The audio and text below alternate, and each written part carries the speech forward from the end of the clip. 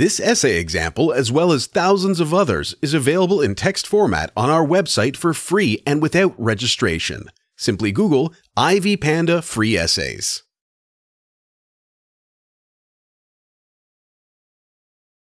Introduction. Coffee has always been a favorite drink of musicians, poets, and thinkers. For example, Honoré de Balzac could easily have 60 cups of coffee daily. Debates are still going on about the impact of coffee on the human body.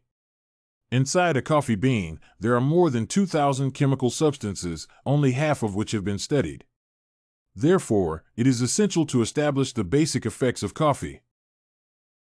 The benefits of coffee. Caffeine has a stimulating influence on the central nervous system. That is why a cup of coffee can easily help one cope with sleepiness and headaches. In addition, it is an excellent antidepressant. Many studies confirm that coffee enhances memory, mood, reaction speed, attention, and cognitive functions.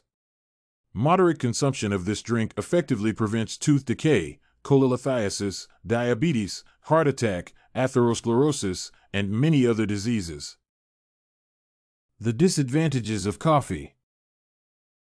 Despite all the benefits, coffee is not the healthiest beverage. It raises blood pressure, which is bad for pregnant women and is addictive. Coffee energizes people, but this property is harmful when they attempt to sleep. At the same time, if a person is receiving medication, it is necessary to consult a doctor about whether it is possible to take pills together with coffee. This beverage can enhance, weaken, or change the effect of the medication altogether. For example, researchers have studied the behavior of alendronic acid when taken with water and other drinks. It was determined that black coffee and orange juice weakened the absorption of the drug by 60%.